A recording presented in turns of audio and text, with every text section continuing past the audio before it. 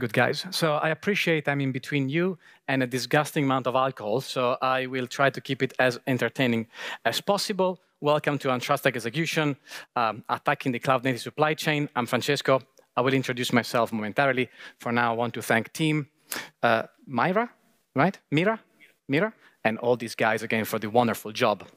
Right, so who am I?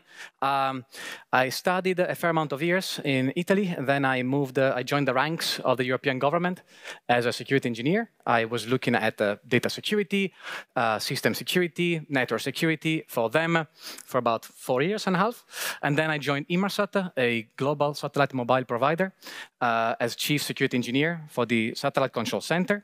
Then I moved into head of security operations engineering, so my team would look after the technology stack to support security operations for the company worldwide. And then I expanded the role, became head of security engineering for the company. So my team, a bigger one, would also consult to the internal business units of the organization on their projects, right, on the security architecture, engineering spaces. And then I didn't want to see a data center or a network cable in my life again, so I joined Control Plane, where I'm the security engineering manager. Control Plane is a cloud-native security consultancy established in 2017, based in London, but we operate worldwide. We have offices in New York and in New Zealand as well. We are security specialists in cloud, Kubernetes, and containers, and we work really well with heavily regulated industries. Again, we are big advocates of deeply threat-modeled security architectures, cloud-native security architectures. We also try to fill the gap between cloud-native platforms and security operations centers. And we like very much to harden system and software development life cycles and supply chains, and we pen test all the above. Right, so what are we going to talk about today? So through a very simple case study, we'll try to define the software supply chain problem, or one of the problems. And then once the problem space is identified, we will use threat modeling as a technique to navigate through this problem space, considering that your organizations have limited resources to secure your software supply chains. And we'll do that by looking at 3 stages of your software supply chains: the pre-build, the build, and the post-build. And we try to harden those 3. Right, so let's start from the basics. What is a supply chain? Which is basically anything that you depend upon to do business, right? In the military sector, they need to know really well where all the hardware and software come from to protect against state attacks. In the pharmaceutical sector, it's also very important to know things like the provenance of all their ingredients because they produce drugs, and those drugs are human safety critical. Right, so what is a supply chain? We'll go through, as I said, a reference architecture, basically from your upstream suppliers, third-party libraries you ingest, software you consume from third parties, your own repositories, your own developers, your own identity and access management platforms, all the way to your downstream customers. Everything that you see here in the picture is your software supply chain. What's in between? Something like that. So 3 stages, as I said: a pre-built stage where you effectively fetch your own source code, you put it together with all the dependencies you need to run your applications, and then you make it available to a build stage. In the build stage, you effectively build your application, you test it, and you publish it somewhere. And from this somewhere, your runtime hopefully will fetch your artifacts, your application, will execute it somewhere and make it available to your downstream customers, ready to buy lots of items from your e-commerce. Right, so intuitively, this is quite complex, right? What are the existential questions that security professionals like me ask ourselves when looking at those things? Where does our code come from? Where does it go? What do we actually ingest from third parties especially? How it can go wrong, and what are we going to do about it? So, what is a supply chain problem? I'll give an example. Another reference architecture, we have a Kubernetes cluster right here in the center. We have a CI/CD pipeline on the right-hand side, that's in pink. You have your third-party trusted producers or the dependencies you ingest. And then you have an attacker with 2 vantage points. One is the public internet. Many attackers do have that vantage point. And the second one is one of the trusted producers of your organization that got compromised by our Captain Hasjack on his boat. So let's say that the attacker managed to sneak a malicious payload. In this example, is going to be a reverse shell into one of the many libraries you ingest automatically upon executing your CI/CD pipelines, right? So at the next run, something triggers the pipeline execution. That malicious dependency is ingested, baked into your trusted in-house built code into, for example, an image. And the image goes into an execution in the form of a container, run into a pod, perhaps, in this example, and it contains the malicious dependency, which executes, detonates upon being executed on the workload. The reverse shell beacons out to the vantage point on the internet the attacker controls, and through that, again, this is an egress connection, so it's more difficult to detect than an ingress connection to your application.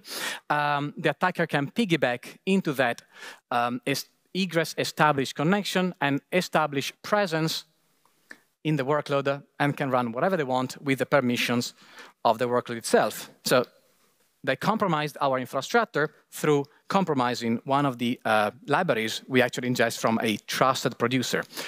Right, so that's one of the ways to attack and compromise through a supply chain. Other ways, in fact, the source code itself. So they may target the developer's machines or the source repository.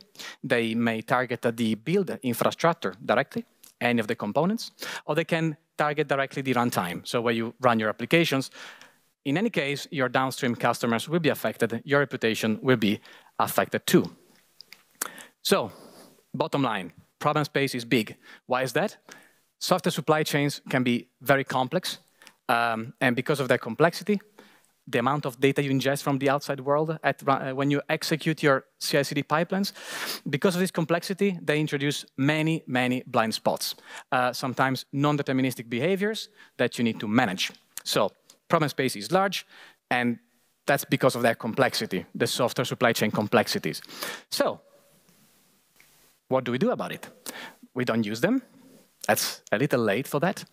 Or we use them, but we don't really care. But really something you really want to do? Or we try to secure everything. But, you know, all of us, we have a budget, right? Which means we can't really do that. So that's what we do for a living. We threat model software supply chains. And as well, we develop and adopt standards, best practices, reference architectures, and we keep improving them, as I will show you later. So, theory, and after the theory, let's talk about threat modeling. Threat modeling supply chains. What is threat modeling, right? It's a systematic approach that aims at bringing everyone at the same table, at every level, techies, non-techies. It focuses on data and data flows. It fundamentally wants to derive two things, security risks and controls to mitigate those risks. It's an iterative approach. You keep doing it, and it's divided in 4 stages. The 4 stages that we usually adopt are these 4. We ask ourselves, what are we building with the guys at the table? And that's why it's very important threat modeling happens as soon as possible in the design process of your supply chains. What's the worst that could happen? And then we ask ourselves how we can actually reduce the risk of bad things happening. Step 4, we measure our job. Did we actually do a good job? And then, based on the ever-evolving threat landscape, we update the threat model, we keep up to date with the infrastructure changes, and then we start again. Step 1, what are we building? Scope. Defining the scope is really important. Scope down to supply chain components and their trust boundaries. Make sure it's manageable. If it's too big, scope it down to smaller components, and then run a threat model, independent threat models, but reference each other, right? So make sure you catch those toxic combinations between these threat models. Something innocent in one component plus something innocent in another component, the two together may be a threat. Identify data flows. Identify the business impact What's your confidentiality, integrity, and availability impact for compromises on the components of your supply chain, right? Understand what the software supply chain is used for, right? And the operating model behind it. And then here comes the fun. What's the worst that could happen? Define your doomsday scenarios, right? And then identify the threats and the threat actor that could actually achieve those doomsday scenarios through defining their attack paths and document those attack paths through attack trees. For the less security experienced people in the room, we'll do it in a moment, so it become more and more clear. Right, step 3, basically, we know the threats, we know the attack paths, let's try to derive controls. Security controls to de-risk those threats, and those can be preventative or detective or both controls. And again, standards and architectures, well-architected frameworks exist to ensure control set and principle completeness. Again, budget implications, the threat model and the impact of those threats will define your prioritization. Try to mitigate the most impactful one first. Controls, as I said, break the attack chain. This is an example of an attack tree. Those security controls break the attack chains. They make an attack either too expensive for the attacker or impossible to achieve. Step 4, did we do a good job? Again, residual risk analysis. Are those threats mitigated? Yes. Good enough? No. We have to invest more money. Define test suites to make sure the implementation of those security controls can actually withstand the attacks. And then pen test manually, revise the model, and start again. Enough of the theory. Let's go back to the reference architecture, and let's start threat modeling the pre-build. Again, the pre-build stage is essentially when, in your software supply chain, you get your own your in-house developed code, your application, you pull all the dependencies. That's the pre-build, right? This is how it looks like. Step 1, we define the scope and trust boundaries, and we do that for each entity, if you have the time and mind to do so. So the workers running your pipeline, the fetch itself, the fetch operation itself, the development workstations, the repositories, the third-party repositories, the identity and access management database that you use. That's our scope, and those are the trust boundaries of the individual components. Then what we do, define data flows and classification. Data flows from the development workstation to the private repository, and from there into the fetch, wherever that runs on GitLab, whatever CI/CD platform you use. Same happens for the third-party repositories. The classification of those data flows is very different, right? You don't trust what you ingest from your own GitLab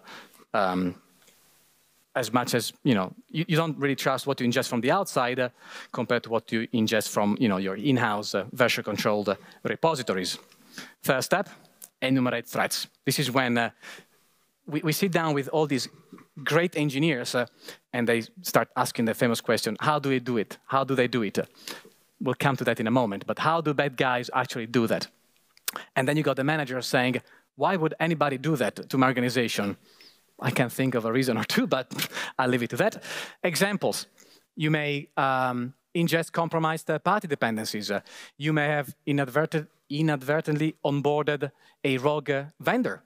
You may not have established sufficient software assurance guarantees to the software you ingest. Or when you fetch, perhaps there could be somebody performing a not authorized change to your pipeline, so changing your fetch job to grab something else. They could compromise the workloads, or they could compromise the infrastructure itself. But again, they could target the workstations. They could target identity repositories, add a rogue identity and do whatever they want. Or they could target directly the source-controlled repositories, source-controlled repository. Now, as we identify threats, we assign an impact, we assign a risk to them, an impact against confidentiality, integrity, and availability, and we start building attack trees. And those look really cool. Attack trees, again, are formed by the attack chains, and they represent tactical steps attacker may do to get, may perform to get to the doomsday scenarios that you identify step 2 of the threat modeling. But, You only identify threats to get to the next stage, identify controls. And those are all the controls you can implement to mitigate each threat. Few examples, again, against ingesting malicious payload, gather and analyze your supply chain metadata. See what the vendors make available to you. SBOMs, VEX documents, SaaS attestations, scans they provide to you. But verify that too, right? Don't trust them. Scan everything you ingest. Or maybe the more obscure dependencies you ingest. Run software composition analysis.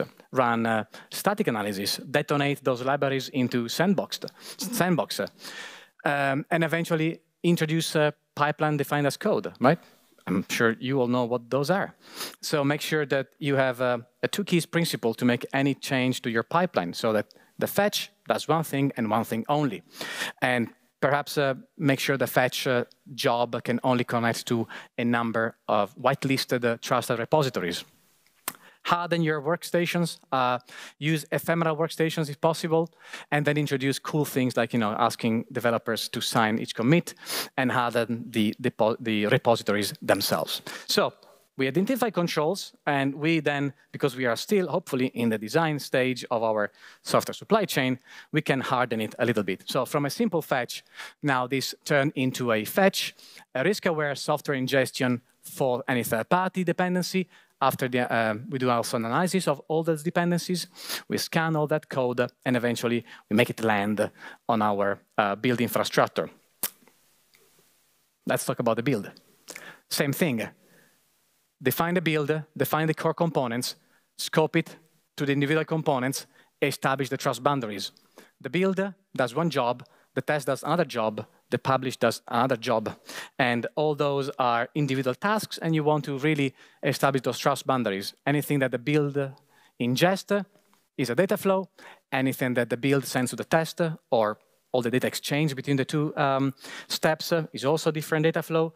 And the same goes for the test to publish and the publish to the external artifact storage you may want to use between build and your runtime. Same thing, enumerate threats. What can go wrong, right? So somebody may inject some malicious stuff during the build, or when you publish the artifacts. They can target your build process itself. They can compromise your build workloads. Say use things like Tecton. They can target your individual workloads. Or they can compromise the underlying build infrastructure, as well as tamper with your test report saying, oh, this piece of code is perfect. It's all good, can go in execution into production, as well as tamper with those reports or leverage the fact that you don't really do enough security testing. They can tamper with artifacts or with the metadata generated by your pipeline as soon as they land on the storage. Those are all possible scenarios.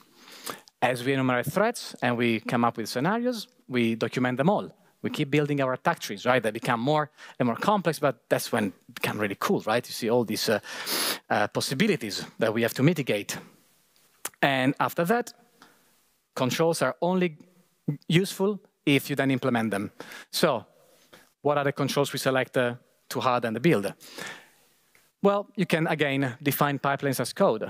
Make sure you have the two keys principle enforced to authorize changes to your pipelines. Analyze your build process. Gather that metadata and then have an independent analysis done and make sure the build process happens as it's supposed to.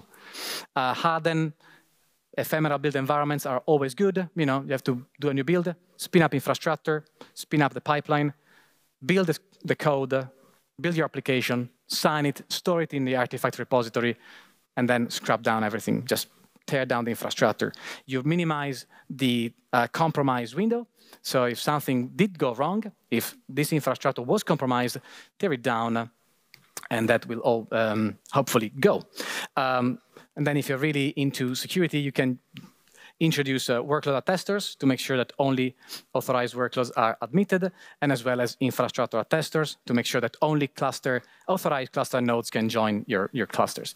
Sign your test reports and introduce robust static and dynamic analysis. And again, sign your images, generate all that pipeline metadata, sign it as stored somewhere safe, so that further down the pipeline or the supply chain, those artifacts and that metadata can be independently verified.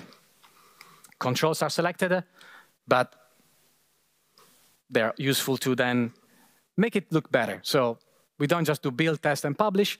After the test, we do a verification of the build process, generate a software bill of material, sign and attest all that artifacts and metadata, and we publish all that, again, to be consumed down the supply chain.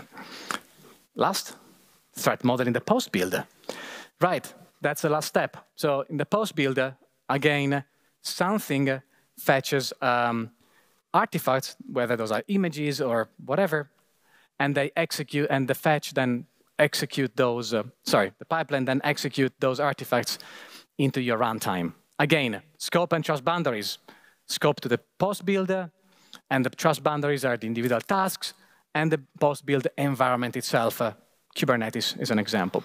Then don't forget you got your downstream customers waiting to connect to your application. Data flows, again, artifacts flow coming from the store to an external storage into your runtime, executed, so artifacts are shared between the fetch and executed job, and then you have the most untrusted data flow, which is from the outside world, from your customer to your APIs or front ends. Again, what can go wrong? Let's enumerate threats. The fetch can, if it's not properly locked down, the fetch can actually be instructed to pull a rogue artifact. That could be a CI/CD bypass. So somebody may execute something in runtime if there is a weak admission control in place, right? There could be still a residual security flaw in your application that could, again, compromise the workloads. They can compromise the runtime itself. They can compromise the underlying infrastructure. And we keep building the tree. And we eventually get to the doomsday scenarios, right? So from the bad guys all the way to the doomsday scenarios through a number of tactical steps, steps that the attacker may perform.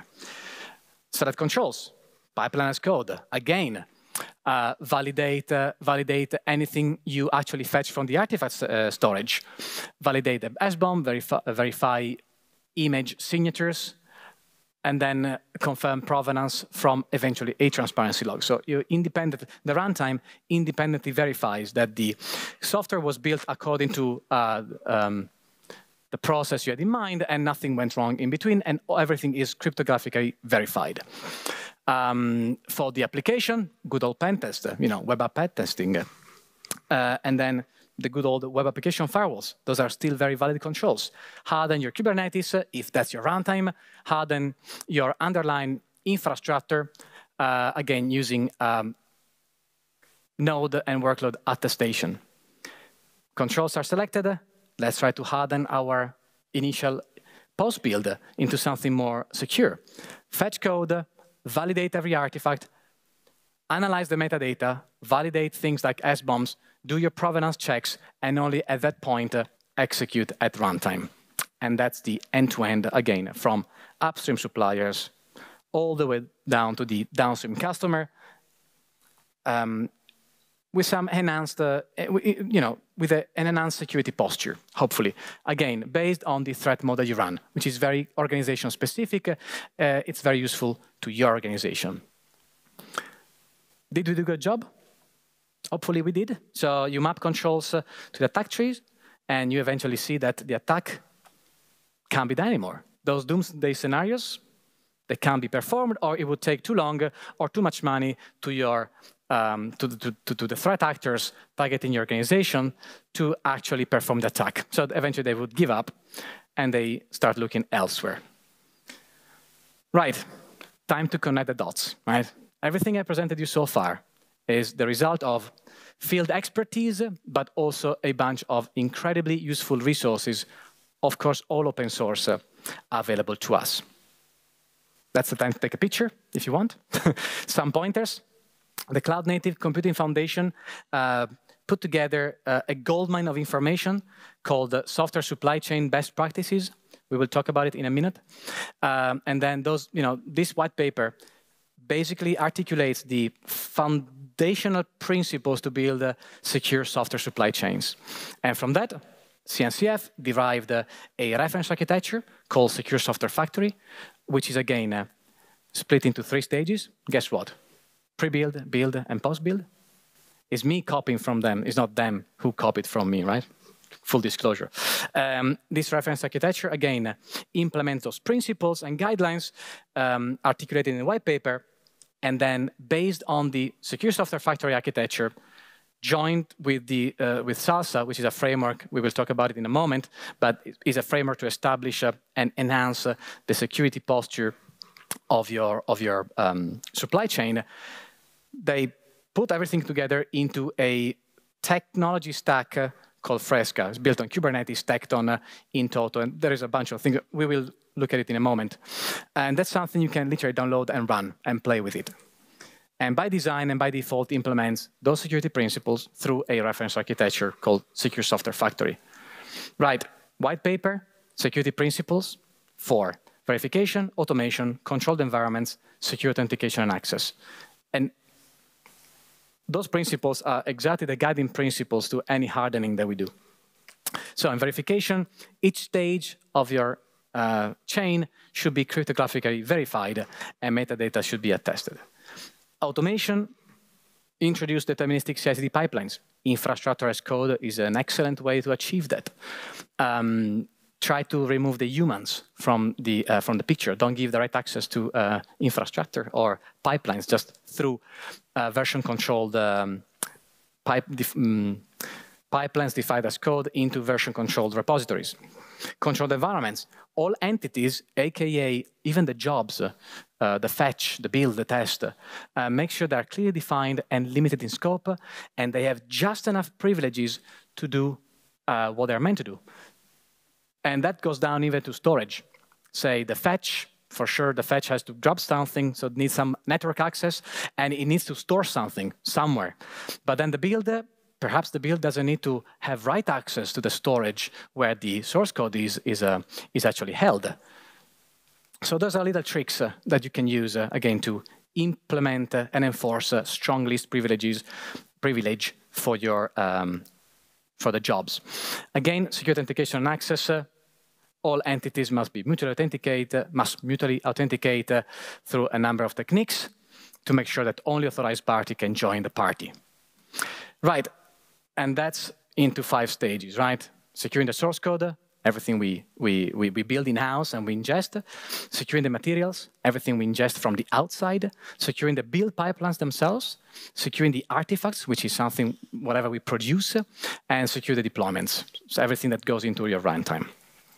Software Factory, the Secure Software Factory, is again a reference architecture which adopts the Software Factory paradigm. It's built on the white paper and implement things like, again, defense in depth, signing and verification throughout the architecture, analysis of artifact metadata, and automation from A to Z. And again, the cornerstones, it focuses around 3 critical concerns: provenance verification, trustworthiness, and the dependencies of your applications. And guess what? Split into 3 stages: pre-build, fetch code, the build, and the post-build.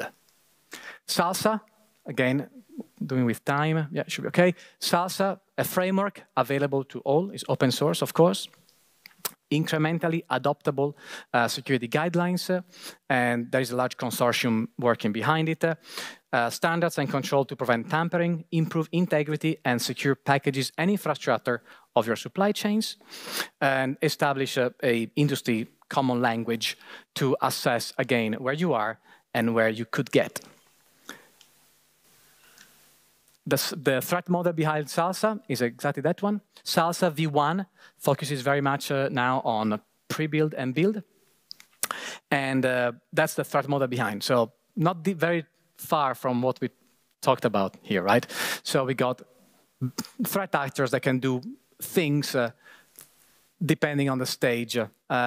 And they classify to threats to the source and threats to the build. Those are the levels. At level 0, there is no expectation of you implementing anything. At level 1, the requirement is that there is provenance showing how the package was actually built, so all the build process documented manually or, sorry, automatically. And it focuses on mistakes and the documentation of the process itself. Level 2, the provenance must also be signed automatically and must be generated by a hosted build platform. And then at level 3, this build platform must also be hardened, focusing on, again, tampering that may happen during the build. And for level 2, I forgot to mention tampering that may happen after the build. Key takeaways. I hope you could appreciate how big the problem space could be of securing software supply chains. Recommendation is always to threat model everything. Again, that comes from experience. You have to get the right people with the right expertise at the table. Principles, frameworks, guidelines, and controls are available, all open sourced. Careful about retrofitting that security into your software supply chains. Something will break, so slowly mature and try to establish a security roadmap to harden, again, supply chains. You're not alone. Join and contribute to the community. Free book, Hacking Kubernetes, written by our CEO, Andy Martin, available by scanning the QR code. And that's the end of it. Thank you. Cool. Thank you, Francesco. We do have a few questions. I'll go through them. Theoretically, most destructive threat doesn't imply most relevant. How do you judge likelihood, ease of attacks to truly focus on the most important weakness? Whomever asked this, can you stay here for a while? Because it's a long answer. Over a beer, maybe. Over a beer, yeah. A beer, maybe. If you don't drink alcohol. That's a lot I need to think about. I can't give an immediate answer. Fair enough. Whoever asked the question, please come and relevant. Fetch Francesco afterwards. Please stay. We'll talk about it. Okay. Will you share the slides? Of course. Again, just come and I can get you the PDF. I have it. I can, unless these are made available through the CDS website. No, they won't be. But if you follow, do you have Twitter, X, whatever it's called nowadays? Or come. I'll give you the PDF via email or whatever. You can connect over the app, over the ContainerDays application as well. It's got Francesco's all handles. Sure, as well. Yeah. Then, should I start working on the 5 steps of security in the order you had on your slide, or backwards, or in any other order?